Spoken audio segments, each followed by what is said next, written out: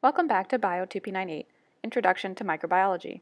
This second part video is here to show you the proper technique for the following inoculation methods. The simple streak technique can be done from a plate culture or a broth culture. We'll be showing you from a broth culture. Take your agar plate, make sure your label's around the outside edge of the base of the plate so that if we ever lose the lid, we'll still know what is on there. We'll be using our inoculation loop as shown here. Begin to sterilize your loop, not at the base of the flame, but at the inner cone's tip so that it's the hottest part, beginning with the base of the loop and working your way slowly upwards towards the tip, ensuring it goes red hot at every section. Do not remove the loop from that aseptic area or else you'll have to re-sterilize. Do not wave around your loop either. Be sure to just keep it within that zone. Take a look at your broth culture. If you notice that it has settled at the base of the tube, you want to make sure you adequately mix it first, either by vortexing or knocking the base of the tube as shown here to create a mini vortex. Now as you see, it's mixed well as the turbidity is seen throughout the tube. Since we placed our inoculation loop on the bench top, we will have to sterilize it again. So again, beginning at that tip of the inner cone at the base of your loop, working your way slowly upwards towards the tip. This ensures if there's any sort of contamination on it, it's slowly heated and burned away instead of causing any splattering. Grip the test tube lid in the bottom two fingers and briefly pass the open mouth of the tube through the flame to sterilize that air. Now with our cool loop, we're going to go inside and take a small sample. Be careful not to touch the inside of the tube in case we lose that inoculation that's within that little loop.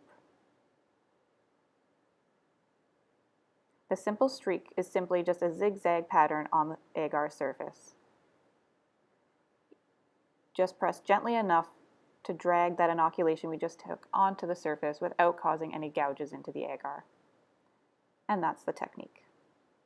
Be sure you sterilize your loop prior to putting it on the bench top or putting it away.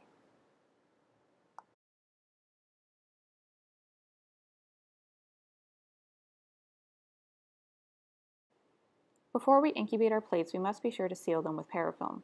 This ensures no contamination of our plate and nothing from our organism will escape. Parafilm is gas permeable, but water and moisture would be retained inside the plate. So this is why we must incubate our plates upside down in case any condensation that forms will be on the lid and not on the surface of the agar. The quadrant streak is one method by which we can isolate a pure culture. Coming from a plate culture, you want to gently touch your sterile loop several times to the culture to pick up some inoculum. If you can actually see it on your loop, that's too much. Now generously spread this initial inoculum across one side of your plate. This is your first quadrant. We now need to sterilize our loop to remove this initial inoculum off so that we're getting less and less as we move across the plate. Once your loop is cool, locate quadrant 1 and drag from quadrant 1 across to make quadrant 2. We're keeping these quadrants closest to the edge of the plate so that we leave the most room for quadrant 4 and hopefully our isolated colonies. Now rotate your plate again, and once your loop is cool, touch it to a sterile part of the plate if you want to check. Drag from quadrant 2 to quadrant 3. Typically our sample is now diluted enough where we do not need to sterilize our loop between quadrant 3 and quadrant 4. However, you still can choose to do so. Dragging your loop from quadrant 3, create quadrant 4, being very careful not to cross into the other previously inoculated quadrants. Simple streak down into the center of the plate, utilizing the most room in hopes that this area will be where our individual colonies will grow after incubation. Again, be sure to seal your plate with parafilm before placing in the incubator and sterilize your loop before putting it away.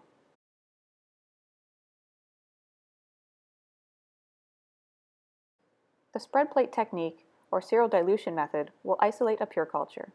You will need a set of agar plates, a P200 pipetter with tips, a stock culture, as well as several tubes of media diluent, and a spreader of some sort, in our case glass, yours may be plastic. To begin, start by vigorously vortexing your stock culture to be sure that those cells are evenly distributed into that media. You're going to pipette 100 microliters from tube 1 and transfer it to the 900 microliters of media diluent in tube 2. Dispose of the pipette tip into the biohazard bag and then vigorously vortex tube 2. Now you're going to transfer 100 microliters from tube 2 and transfer it into tube 3 that contains 900 microliters of media. Vigorously vortex tube 3, and now you're going to pipette 100 microliters from tube 3 and transfer it to the 900 microliters of media in tube 4. So every time you've done these transfers, you've done a dilution of 1 in 10, or a dilution factor, which is the inverse of the dilution, which is 10. Now we need to transfer an aliquot from each of our tubes to an agar plate. Be sure to have correctly labeled the base and start with the lowest dilution, in our case 10 to the minus 3, so that we can use a single spreader. Be sure you've matched the correct tube to the correct plate. Take 100 microliters of a vigorously vortex tube and transfer it carefully to the agar plate. This means that you're bringing the pipette tip as close as you can to the agar without piercing it and slowly depressing the plunger so that you don't have splashes of that culture outside of your plate. Do the same for the next dilution up, so 10 to the minus 2 in our case. 100 microliters pipetted gently to the surface of the agar so that we don't create splashes. Disposing of that pipette tip into the biohazard bag between each one. Once we've completed transferring an aliquot from every tube to a plate, we're going to need to spread that out evenly over the surface of the agar so that our individual colonies can develop. We're going to do this by use of a spreader. Our case is glass. You may have a blue plastic one that's been autoclave sterile. You only have been given one, so you need to start with the most dilute sample, which in our case is tube 4, our very last plate. And we're going to gently spread across the whole surface of the plate in a circular motion. Once you're finished spreading, close the plate and move the next plate into your zone of sterility and spread that aliquot around again in the same circular motion. Since we've begun with the most dilute sample and we're working our way up in concentration, we're able to use the same spreader as we're not transferring any significant amount of bacteria to the next plate. Once you've completed all of your plates, place the spreader into the bleach for decontamination or wrap in foil in an autoclave sterile. When you return to count the colonies that develop on your plates, only those plates that contain between 30 and 300 colonies are statistically relevant and can be used to calculate the concentration of your initial stock. The pour plate technique is the third and final isolation of a pure culture method. To begin, we start with empty petri dishes that will pre-label with our organism and dilution on the base of the plate and orient it so that the lid is now at the top. Our stock culture will be vigorously vortexed. We have prepared test tubes of media that have been autoclaved sterile but reduced to a temperature of about 60 degrees so that they remain molten but will not kill our organism. We will begin by working within our zone of sterility, taking our P1000, taking 1,000 microliters or 1 ml of our original stock concentration and transferring it aseptically to our first tube of media that contains 9 ml of media, for a total of a 1 in 10 dilution or a dilution factor of 10. As you may have noticed, this is a serial dilution method, only in this instance we are placing the organism within the media instead of on the surface of the media like we did in the spread plate method. This is ideal for organisms that are more sensitive to oxygen and require more anaerobic conditions of growth. So as we continue our serial dilution method, we are now transferring the 1 ml from tube 2 into 9 ml of media into tube 3, disposing of our pipette tip, and vortexing vigorously before transferring to the next tube. As we take our 1 ml from tube 3 and transfer it to the 9 ml of media in tube 4, we are completing our final dilution, which from the original concentration, tube 4 is now a dilution factor of 1,000, or a dilution of 1 to 1,000.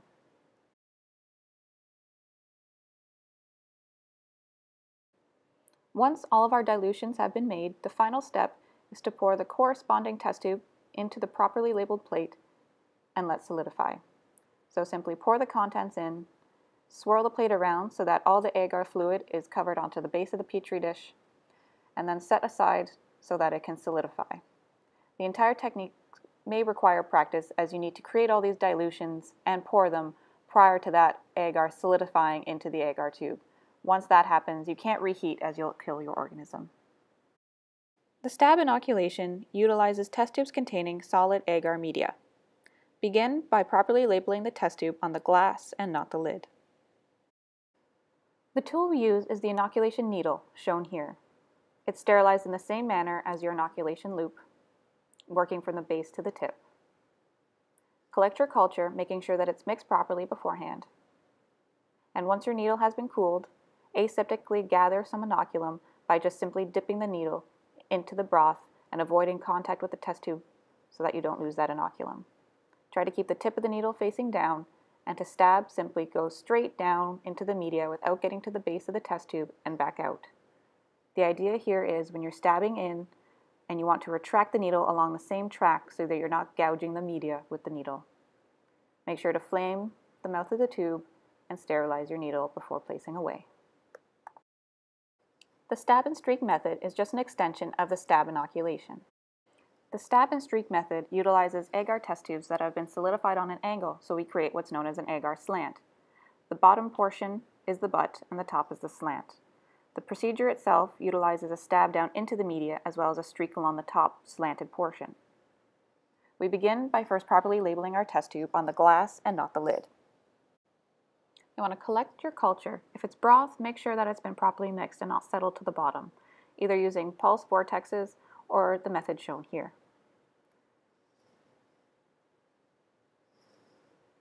Just as in the stab inoculation, we will be utilizing the inoculation needle, seen here.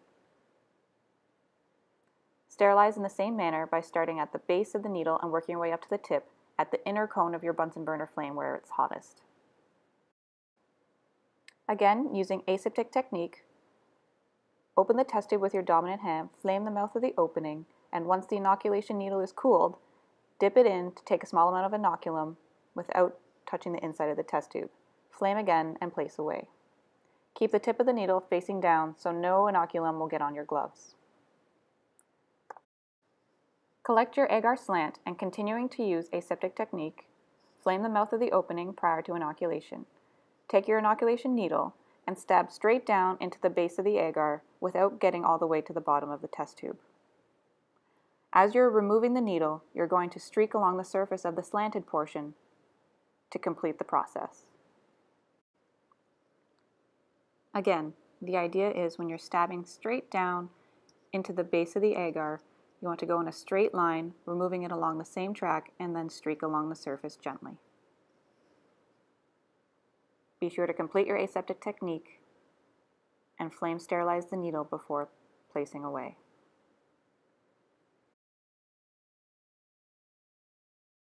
Broth to broth transfer. Beginning with a culture broth, in this case E. coli and TSB, we're going to transfer the E. coli to a new TSB tube. Properly labeling the test tube on the glass and not the lid. Using your inoculation loop, sterilize the loop,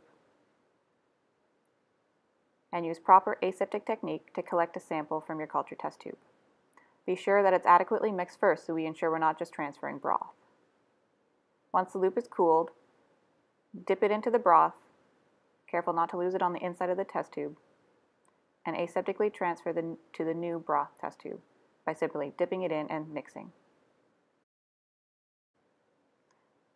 After closing up your tube aseptically, be sure to flame the loop prior to placing away. This is essential when we're coming from a broth, as we do not want to create splatters, so we must go slowly to ensure that the beginning portion melts, adheres, and then burns away, so no splatters are created.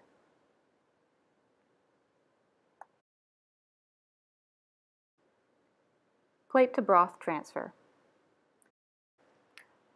Plate to broth culture, we're starting with a culture plate, and we're going to be using our inoculation loop. We are going to transfer our new culture into a TSB broth, properly labeling first on the culture tube. We're going to take our inoculation loop, sterilizing in the inner cone of that Bunsen burner flame where it's hottest, going from base to tip.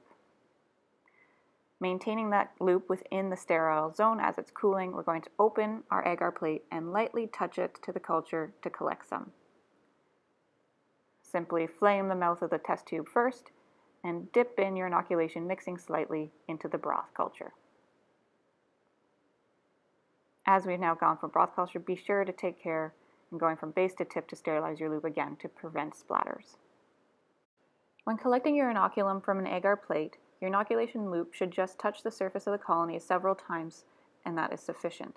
If you're scraping it up so that you can actually see the inoculum on your loop, that's too much. Once you have your inoculum, simply dip your inoculation loop aseptically into the new broth culture and slightly mix. Once completed, do a final sterilization of your loop.